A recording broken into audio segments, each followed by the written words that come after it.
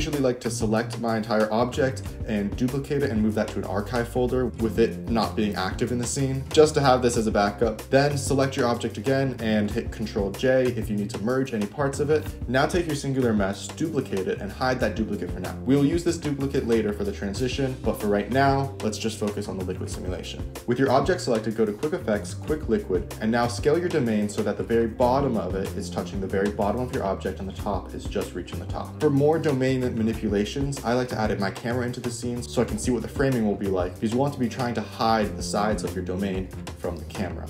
Now we can actually tweak the MentorFlow settings. Under the Physics tab, I usually change two main things with physics simulations: the resolution divisions and also the time scale. For the resolution of your simulation, the little box in the bottom corner of the domain represents 1 unit of this resolution. So it's good to reference that when considering what resolution to go with, because you're going to want to make sure that small box is skinnier than the skinniest parts of your object. For testing out the simulation, I usually use 64 or 128, and for a final bake, I usually go to 256 or 512. Now in terms of time scale, 1 is supposed to represent normal time. I usually find this is too fast for a liquid simulation, so I like to bring it down to the 0.5 or 0.8 range. For our scenario though, we're going to want a bit of time at the very beginning of the clip in which the liquid doesn't move, so it has time to transition from the object into the liquid. In order to do this, we can keyframe the time scale. Select the point at which you want your liquid to start moving and keyframe a value at 0, then select a point at which you want it to stop moving and keyframe the value at 0.5 or 0.8 or whatever you think is best. If you want to get extra fancy, on the dope sheet you can press Ctrl Tab and go into the graph editor and mess with interpolation between these two values. For my scenario, I turn off the border collisions of the domain with all sides except for the very bottom. This is to avoid the liquid actually splashing up on the sides, which will make it really noticeable where your domain ends. Go to cache and set the end frame to be the same as your scene. Set type to modular and check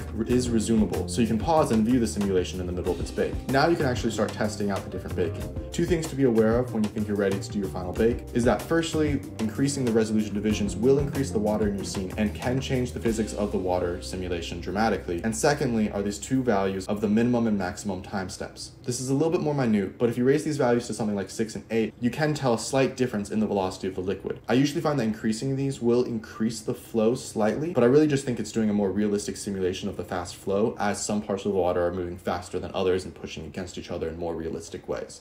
So overall, it is really good to increase this, but this will also dramatically increase your baking time. For my specific example, I end up using time steps between 6 and 8 and an overall resolution of 512. Once you're ready to do your final bake, I'll change the cache type back to all and then also check on mesh. This will now bake in not only the particles, but the mesh around it as well. Now, before you do your final bake, we're gonna go over the texturing and the transition part. And this is only because I've sometimes found there's a glitch in Blender for when I try to adjust the keyframe values of the texture of the liquid domain that'll actually delete the bake. I don't know exactly what's up with that. So for now, do a lower resolution bake, but with a mesh, so that you can get the timing with the transition. Now added an HDRI, which is really necessary for this one, just so you can get the liquid looking good. So try not to go for a super plain white studio one, maybe choose an outdoor one or something that has a little more color in it. Also under the film tab, make sure to have the transparent box checked off so it's easier to focus on the model. Now for the transition, we're basically going to be phasing out the real model with the liquid simulation with some keyframes. I like to take this a step further and actually have the liquid simulation start out as a similar texture to the model and then slowly fade into the full water material while the water is already falling. This isn't completely necessary, but I think it's a cool thing to add a little bit more of that smoother transition. First, select the liquid and hide it. Then unhide your duplicated object from the start. Go to the shader editor, add a transparent and a mix shader node. Connect your original material and the transparent to the mix shader and animate the factor between this over time by pressing I over the value to add a keyframe.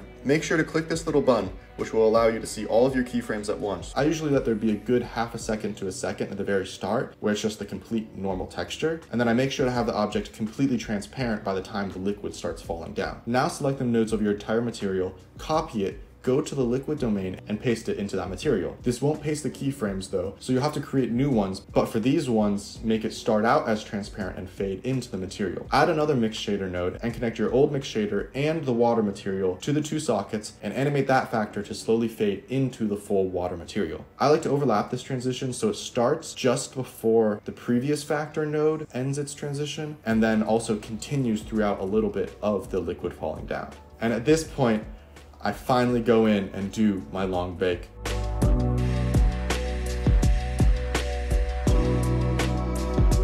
And there you have it. that is the completed render.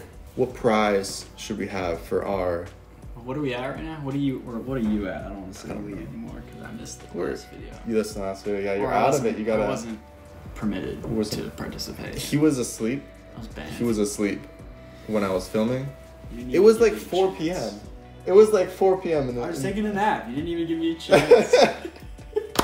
Alright guys, if you like this video, please leave a like, subscribe, tune in for the next one where hopefully Isaac will give me another chance to participate, maybe. I will say, I do respect sleep, especially when you're doing bakes. If you're baking something, although doing bakes overnight, I always like stress out because the first thing in the morning I need to get up. On fire while you're asleep and it burns the whole house down. What? Where did that come from? If you're baking something.